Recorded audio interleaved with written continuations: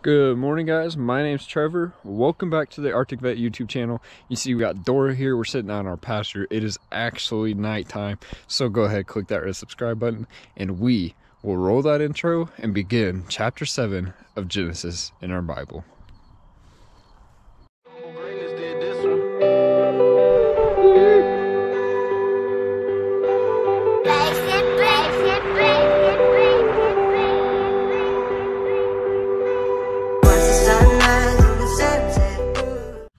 Alright guys, so I've got my Bible here. You can get the same exact Bible down in the description below.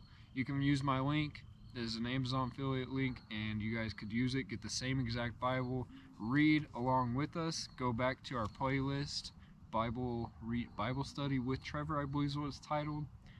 Anyhow, it's down below, you guys can see that, and follow along in reading the Bible. Our goal is to get through the entire thing, and no certain time limit on it, just that's our end goal. We want to get through the entire Bible and then we'll read it again. So chapter 7 talks about Noah and the flood. I'm going to start right, we started it on chapter 6 a little bit, so I'm going to dive in here, and here we go. Chapter 7, Genesis. Then the Lord said to Noah, "Go into the ark, and you and all your household, for I have seen that you are righteous before me in this generation.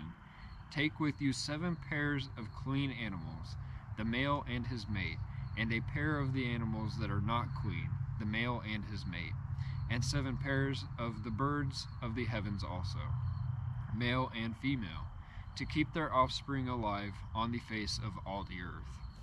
For in 7 days I will send rain on the earth 40 days and 40 nights, and every living thing that I have made I will blow out from the face of the ground." And Noah did all that the Lord had commanded him. Noah was 600 years old when the floods of waters came upon the earth. Noah and his sons and his wife and his sons' wives with him went into the ark to escape the waters of the flood. Of clean animals and of animals that are not clean, and of birds and everything that creeps on the ground, 2 and 2, male and female, went into the ark with Noah as God had commanded Noah. And after 7 days the waters of the flood came upon the earth. In the 600th year of Noah's life, in the 2nd month, on the 17th day of the month, on that day all the fountains of the great deep burst forth, and the windows of the heavens were opened, and rain fell upon the earth 40 days and 40 nights. On the very same day Noah and his sons, Shem and Ham and Japheth, and Noah's wife and the 3 wives of his sons with them entered the ark, they and every beast according to its kind, and all the livestock according to their kinds, and every creeping thing that creeps on the earth according to its kind, and every bird according to its kind, every winged creature.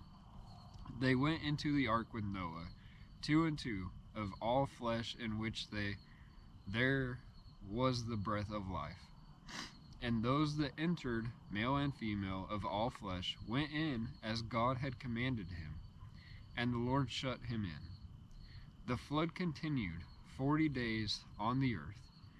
The waters increased and bore up the ark, and it rose high above the earth. The waters prevailed and increased greatly on the earth, and the ark floated on the face of the waters. And the waters prevailed so mightily on the earth that all the high mountains under the whole heavens were covered. The waters prevailed above the mountains, covering them 15 cubits deep. And all flesh died that moved on the earth, birds, livestock, beasts, all swarming creatures that swarm on the earth, and all mankind. Everything on the dry land, in whose nostril was the breath of life, died. He blotted out every living thing that was on the face of the ground, man and animals, and creeping things, and birds of the heavens. They were blotted out from the earth. Only Noah was left, and those who were with him in the ark. And the waters prevailed on the earth 150 days.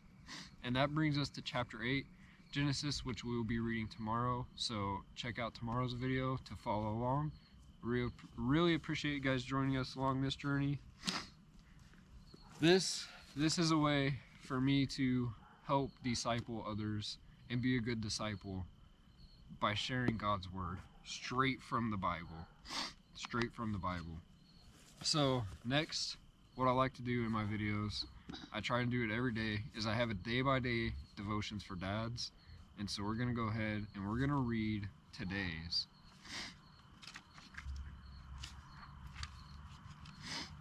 Which is a matter of trust. Only he who believes is obedient. Only he who is obedient believes. Dyrich, that's a weird name. Bonhoeffer? That's a really weird name, I don't know. Why are we surprised when humans do nasty things? The Bible tells us all have sinned and fall short of the glory of God. Romans 3:23. And sinners, by definition, sin. As a matter of fact, I think if I wasn't in the grip of grace, I would be a really good sinner. Years ago, my brother and I used to lie in our bunk beds, planning the perfect crime.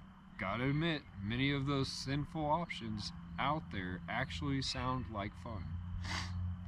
The only reason I strive to be obedient today is because I believe Jesus is who he says he is. And I guess the only reason I got to that point is because someone I trusted suggested I dig into the Bible. And I obeyed. Bonhoeffer was right. Belief leads to obedience, and obedience leads to belief. Our kids are facing the same catch-22. They really aren't going to be obedient to you or to God unless they believe, and they choose to surrender to that authority.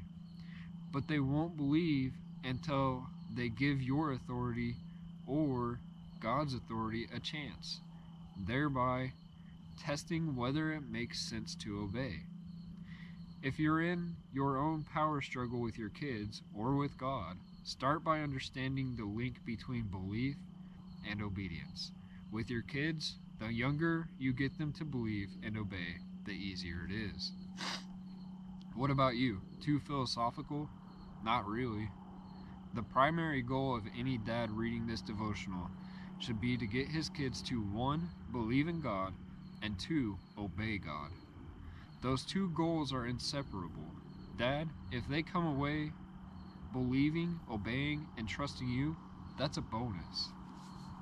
At the end of the day, I want my kids to obey God. That's what matters. That's what matters to me the most. I want them to believe and obey God.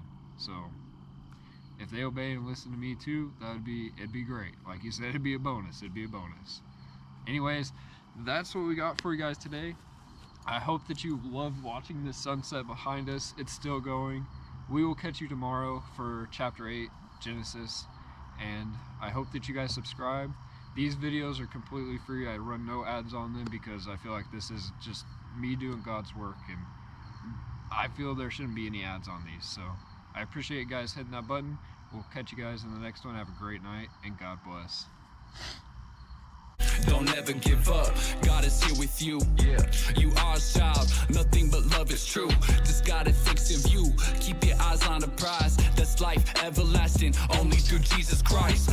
He came to die.